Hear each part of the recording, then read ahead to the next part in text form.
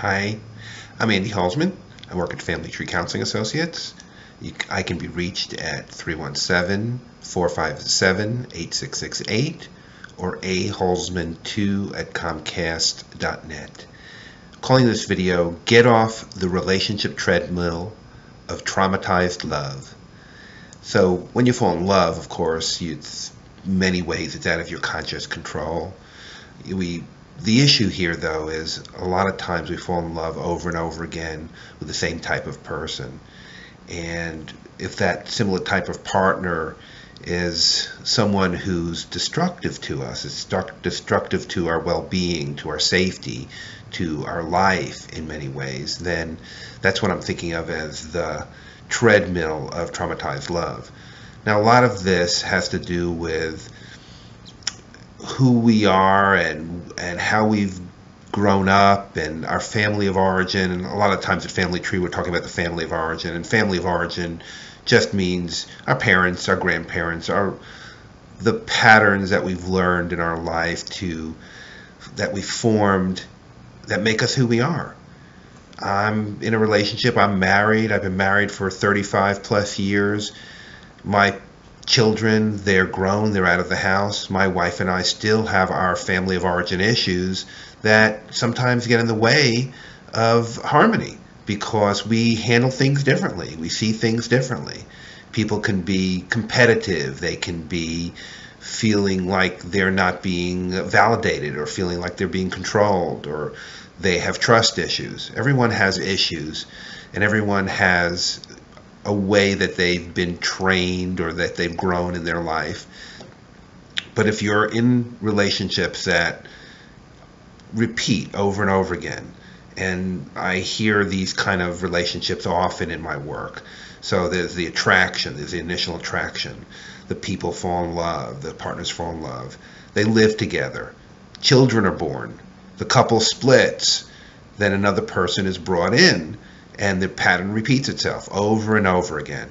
So if that's happening in your life, if you're attracted to folks who just hurt you or you're hurting them, and you feel shame because you're causing pain in this relationship, but more often than not, someone is blaming the other person and feeling like that person is just somehow destructive to them. And yet, if you don't look at what your pattern is and who you're attracted to, as trite as it sounds, we're attracted to who we're attracted to. That's if there are certain types of people who you're attracted to, then that's just going to be who you're attracted to and who you're going to form a relationship with.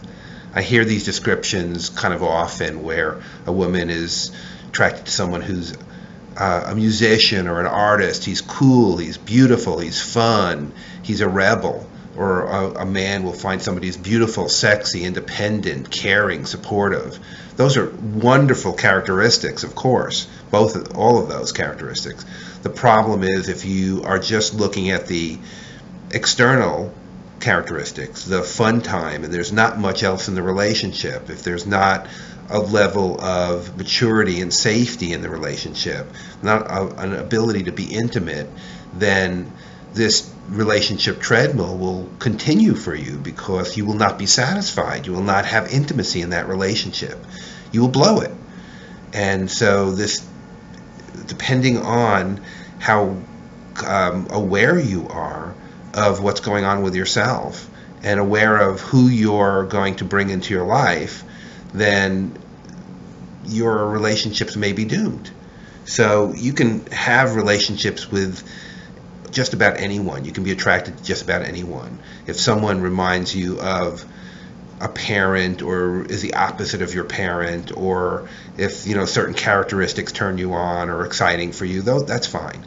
So we're just kind of looking at what do you do when you're attracted to someone over and over again, and if you're in this kind of relationship and you find yourself to be shaming or overly critical or scared to challenge that person, or you're feeling non-trusted or untrusted because the person's always accusing you of cheating, or they can't let you out of their sight, You have no ability to grow. You're not allowed to be with your friends. Conversely, if someone is so closed off, so self-involved, so narcissistic or emotionally vacant that there's hardly any relationship at all, that's problematic.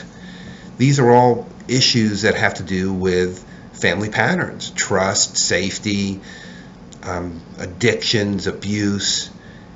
These are things to look at in terms of the person who you're with. Not that you can't have a relationship with that type of person.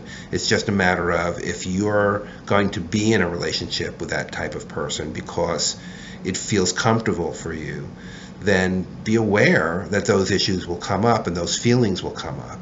So in counseling and therapy, what we're really talking about is, okay, if that's who you are and that's who you're attracted to, there's no set answer to say you can't be with that person. It's just a matter of to kind of find yourself, to find who you are and how you can talk about this.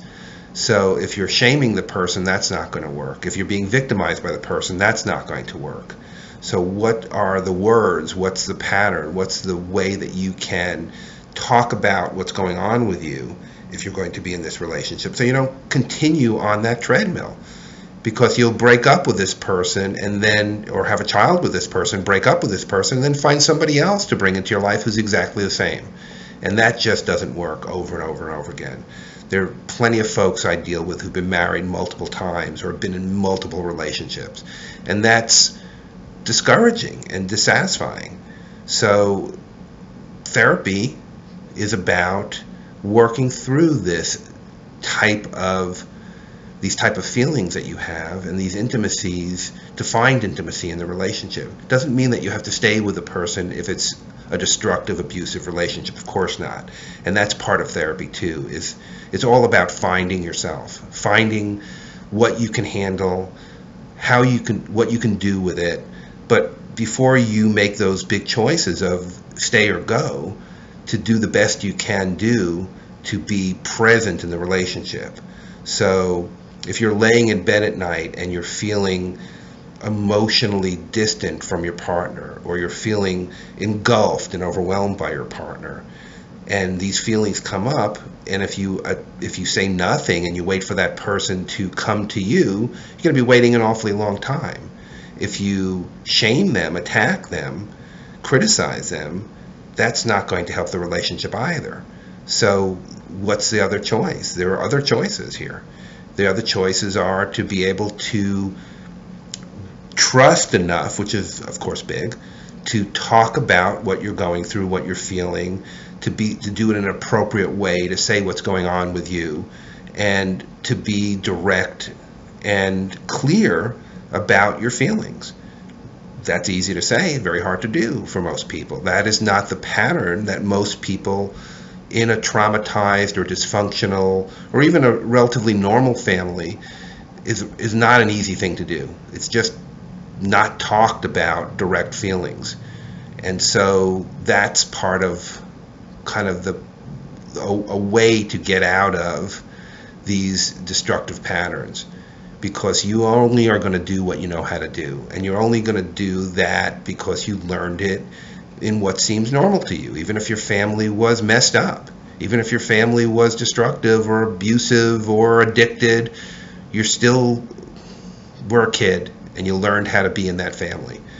And so if you have the insight and the ability to be working on yourself in therapy, then you can be at least a little aware of these patterns and eventually be able to talk about what's going on with you so you can do it in the best way possible if you're in that kind of if you're in any relationship at all.